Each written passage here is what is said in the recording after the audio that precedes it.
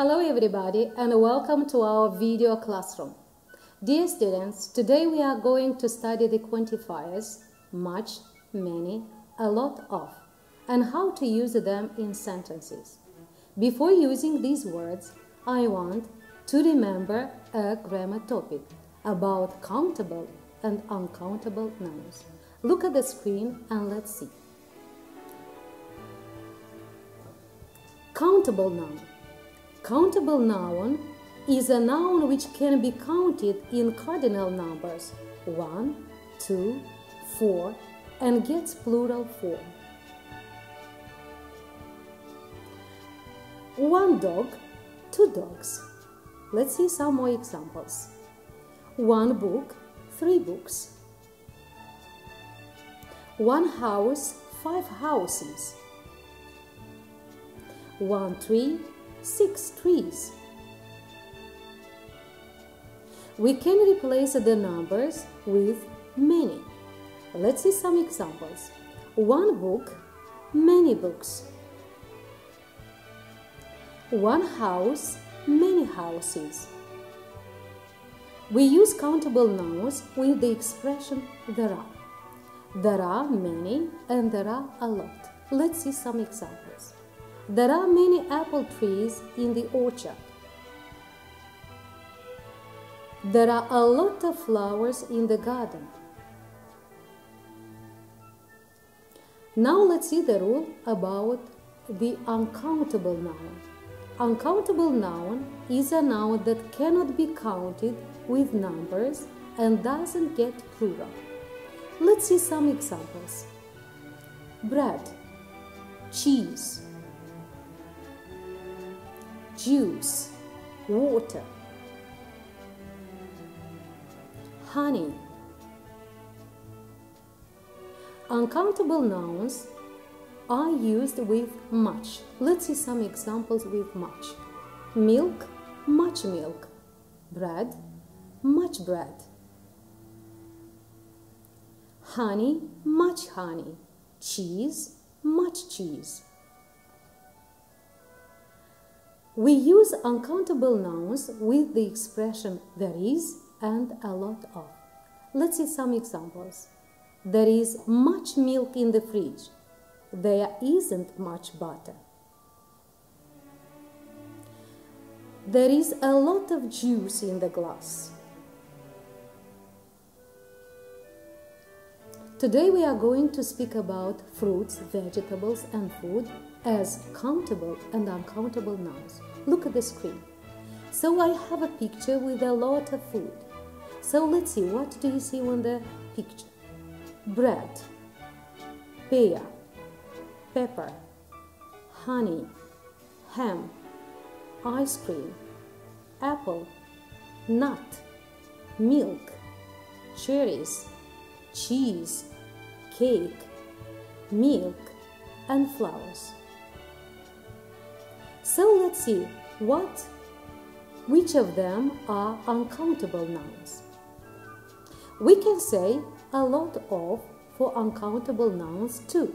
We can say a lot of ice cream, a lot of milk, a lot of coffee, a lot of cheese. Let's continue. Let's see countable nouns. Countable nouns, we can count them and we use them with many and a lot of. Many cherries, many peppers, many flowers, many apples, many nuts, many pears. And we can say, of course, a lot of apples, a lot of flowers, a lot of nuts. We can make questions with how much and how many. Let's see some questions with much and many. Look at the screen and let's complete the sentences. Fill in the gaps using much or many. Which one do you think is the best? How pens do you have? So let's see the correct sentence. How many pens do you have?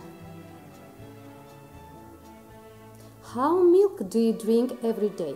Much or many? How do you think? How much, of course, milk do you drink every day? How books do you have on your desk? Much or many? Let's see. How many books do you have on your desk? And one more example. How sugar do you put in your tea? Much or many? Let's see. How much sugar do you put in your tea?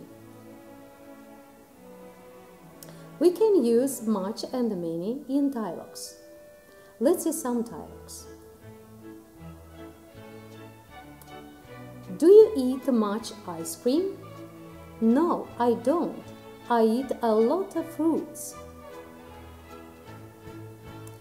Do you eat many apples? No, not many, but I drink much apple juice. Do you put much jam on your bread? Yes, I do. I like jam a lot. Do you drink much cola? No, I don't, but I drink much lemonade. Look at my screen. We are going to read a story. Look at the pictures and guess what is the text about. So I have a man, an apple, and a fruit tree. Let's see what's the story about. Look at the screen, listen and read. The title of the text is Old Apple Seed John. Once there was an old man. He lived in a little house. He was kind and helpful. He loved people and people loved him. So let's stop here and let's answer to a question. Why did the man like people? How do you think? Because he was kind and helpful. Let's continue reading the text. Old John liked apples. He ate a lot of apples and saved all the seeds and put them into a bag. And now let's answer to another question. Why did he save the apple seeds? How do you think? He wanted to plant apple trees. That's why he saved apple seeds. One day, John locked the door on his little house and went away. He carried a bag of apple seeds on his back. Let's continue. All summer, he planted a lot of apple seeds along the road. Let's stop here and answer the question. What did the old man do all summer? He planted a lot of apple trees along the roads. Let's see the next piece of the text. Fine trees grew from the seeds which he planted. Every autumn they gave many apples. People often stopped to eat some apples and to sit under the beautiful apple trees. They all thanked Old Apple Seed John. And now answer the question. Why did people thank Old Apple Seed John? Because they liked the apples. Now let's speak more about John. Look at the sentences and say, is it true or false? And correct the false ones. Old John lived in a palace. Is it true or false? Let's see. Old John lived in a palace. Everybody liked him. Is it true or false? Everybody liked him. That's true. Old John wanted to make people happy. Is it true or false? That's true. Old John wanted to make people happy. He didn't like apples. Is it true or false? Let's see. That's false. He liked apples. He planted pear trees. Is it true or false? He planted apple trees. People stopped to eat some apples. Is it true or false? That's true. People stopped to eat apples. People thanked old John for his apples. Is it true or false? That's true. People thanked old John for his apples. I hope you liked the story about John. What about you? What can you do to make people happy? How can you help people? Think about it. Let's remember what we have studied today. So today we studied countable and uncountable nouns. Countable nouns are used with many and a lot of.